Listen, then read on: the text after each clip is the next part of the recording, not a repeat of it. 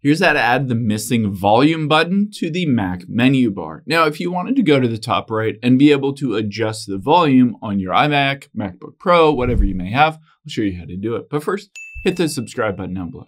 It really helps me out. Thanks, guys.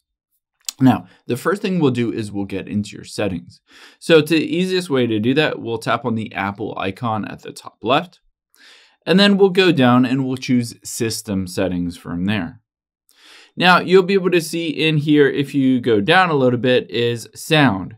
However, on here, there's no easy way to turn it on so that it shows up in the menu bar. You can't actually do this within sound. You have to actually go up and go to the Control Center instead.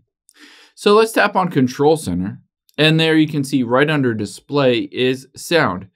I can switch this to Don't Show in menu bar or Show Only when active, or I can switch it to Always Show. And then you'll be able to see that little volume or speaker icon. I can tap on it.